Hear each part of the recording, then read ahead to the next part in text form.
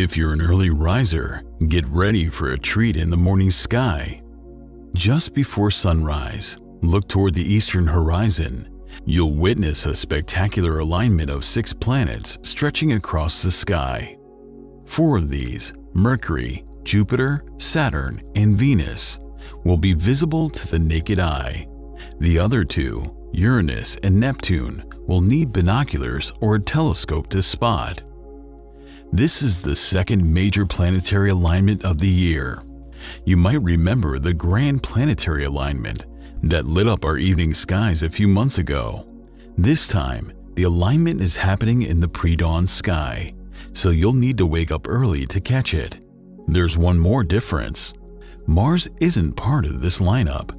That's because it's currently shining in the opposite direction, visible in the western sky shortly after sunset. But that's not all. The skies over the next few weeks will be full of wonder. 2 more celestial events are coming up, both visible to the naked eye and guaranteed to make you pause and look up. In this video, I'll walk you through all 3 events, the key dates to watch, and what you can expect to see. So if you love watching the sky, make sure to hit that subscribe button so you never miss a space update. The first event, part of the planetary alignment itself, is the stunning close conjunction of Jupiter and Venus. In astronomy, a conjunction happens when 2 celestial objects appear very close together in the sky from our point of view on Earth. These alignments are not only beautiful to watch, but also quite rare, especially when they involve planets. One of the most famous examples is the Great Conjunction, where Jupiter and Saturn appear unusually close to each other about once every 20 years. The last one made headlines in December 2020, when the 2 gas giants aligned on the day of the winter solstice, creating a dazzling sight. But while the Jupiter-Saturn pairing is a long-awaited event, the conjunction of Jupiter and Venus holds its own unique charm for 2 main reasons. First, Venus and Jupiter are the 2 brightest planets in our sky.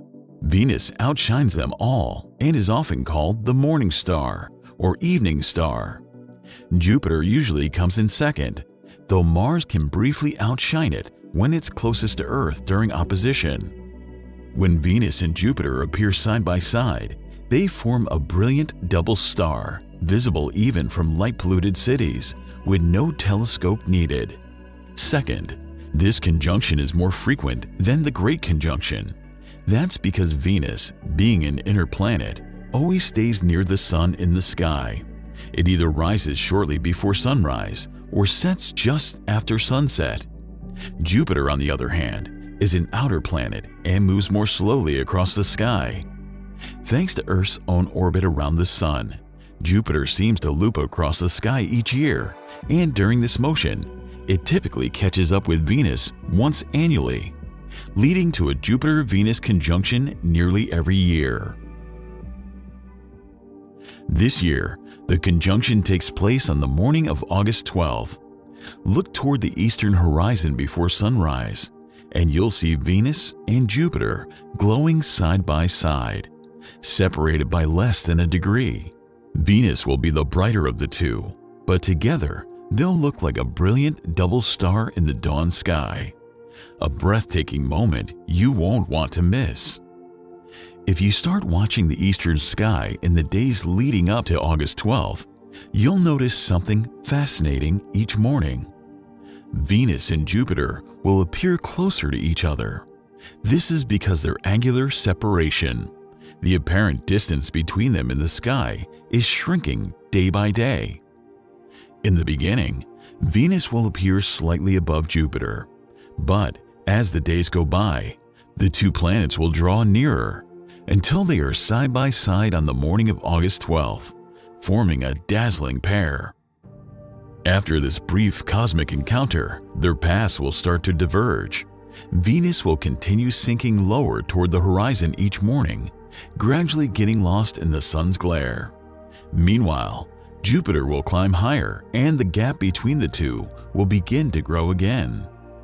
But here's the exciting part. While the Venus-Jupiter conjunction takes place in the early hours of August 12th, that same night, just a few hours after midnight, the sky will treat you to another spectacular event. So, if you're planning to wake up early, you might as well stay up all night, because the Perseid meteor shower will reach its peak activity. The Perseids are one of the most beloved and reliable meteor showers of the year. They're active every summer from mid-July to late August, but they shine brightest around August 12th, when Earth moves through the densest part of the debris stream left by Comet Swift-Tuttle. Under ideal conditions, away from city lights and under a moonless sky, the Perseids can produce up to 120 meteors per hour. These shooting stars are fast, bright, and often leave long glowing trails. Some even explode in bursts of light, known as fireballs. This year, however, there's a small catch. The sky will still be fairly bright on the night of August 12th. That moonlight will wash out the faintest meteors. But don't worry, you can still see dozens of the bright ones, especially if you're in a rural area or anywhere with minimal light pollution. The best time to watch? Between 2 a.m. and 4 a.m. local time, when the shower's radiant. The point in the constellation Perseus, where the meteors appear to come from, is high overhead. And the best part? You don't need any equipment. No telescope, no binoculars, just your eyes. Find a dark, open spot, lie back, and look up. Give your eyes about 30 minutes to adjust to the darkness, and then just enjoy the show. If the weather's good, you might see a meteor every minute. As we move into the second half of August, the planetary parade becomes even more complete. By August 15th, Mercury will rise higher above the horizon, officially joining the alignment and bringing the total to 6 planets visible in the same stretch of sky. From bottom to top, the order will be Mercury, Venus, Jupiter, Uranus, Saturn, and Neptune. Spotting Mercury, however, won't be easy, especially if you're in the northern hemisphere, where daylight arrives earlier during summer. This tiny, fast-moving planet always stays close to the sun, so your best chance is to look just before sunrise, with a clear view of the eastern horizon. In contrast, observers in the southern hemisphere are in luck. It's winter there, which means longer nights and later sunrises, perfect for catching a glimpse of Mercury in the pre-dawn twilight. Just above Mercury will be Venus, still the brightest planet in the sky, shining like a beacon in the east. Next comes Jupiter, climbing higher each day. It's just re-emerging from behind the sun, and its brightness is steadily increasing. In the coming months, Jupiter will shift into the evening sky, becoming a prime target for stargazers. Uranus lies not far from the famous M45 star cluster in the constellation Taurus. You'll need binoculars or a small telescope to see it clearly, but it's there, adding to the lineup. Further up, toward the southern sky, is Saturn, the first of all the planets to rise. It's already quite bright and growing more prominent each night as it approaches opposition in September, the time when it's closest to Earth and at its brightest for the year. Nearby is Neptune, the most distant planet in the solar system. It's close to Saturn in the sky, but far too faint to see without a telescope. So by mid-August, if you're under dark skies with a clear eastern horizon, you'll be looking at a 6-planet parade stretching across the morning sky. While August brings a spectacular lineup of planets and meteors, September is shaping up to be just as thrilling for skywatchers. The month kicks off with a record-breaking total lunar eclipse, one of the most widely visible in human history. On the night of the eclipse, over 7 billion people, that's roughly 88% of the world's population, will have a chance to see it.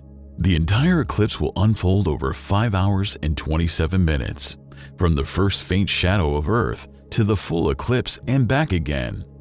totality, when the moon turns a deep red, will last an impressive 82 minutes. This blood moon will fully be visible from much of the world: Africa, Europe, Asia, Australia, and parts of the Western and Central Pacific. In these regions, viewers will see the full progression, from the subtle shading of the penumbra to the deep red glow of totality, and then the moon's gradual return to brightness. Unfortunately, if you're in North or South America, you'll miss out this time. The moon will remain below the horizon during the eclipse. But that's not the end. 2 weeks later, a partial solar eclipse will sweep across parts of Oceania and Antarctica. It will be the last eclipse of the year, so if you're in the path, mark your calendars. And on that same day, something else exciting happens. Saturn reaches opposition. That means Earth is directly between Saturn and the Sun, bringing the ringed planet closest to us and at its brightest in the sky. If you ever wanted to photograph Saturn, this will be your best chance all year. So September promises incredible views: a blood moon, a solar eclipse, and Saturn at its best. We'll be covering all these events in detail in upcoming videos, so don't forget to subscribe to stay updated. And if you haven't already, make sure to check out our latest episode, where we reveal the first images captured by the largest digital camera ever built for astronomy. These stunning photos give us a whole new perspective on the universe. You don't want to miss it.